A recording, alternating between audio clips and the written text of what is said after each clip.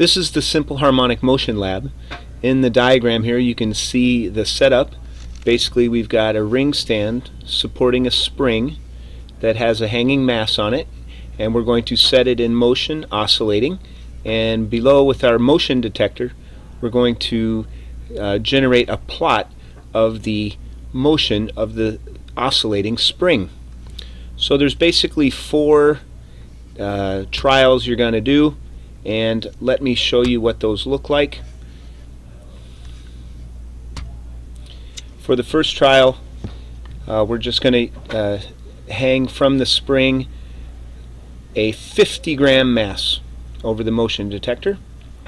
So there's the setup, and we'll start off with a 50-gram mass. We're going to look at two different situations with the 50-gram mass.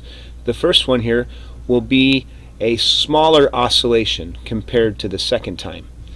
So I set it in motion, I collect my data, and I'll need to auto scale my graph, and there's my simple harmonic motion for a smaller amplitude with 50 grams.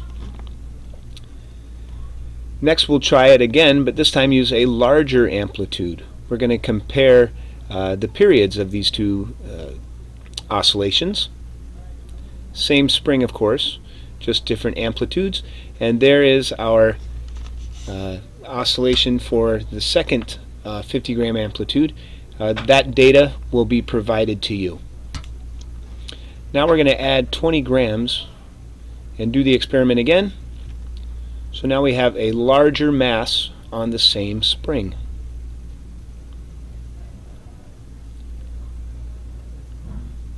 Set it in motion and record our data.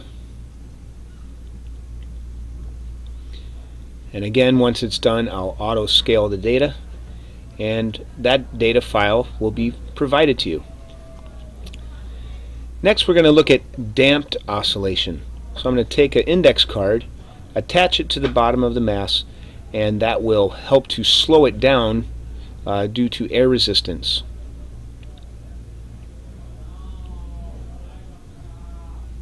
And you can see from the graph the effect it had on the amplitude of the wave as time went on. Okay, so all the data files will be provided to you. All you need to do is read through the lab, follow the instructions, and do the lab write-up, and use the data files that I provided to you as your data.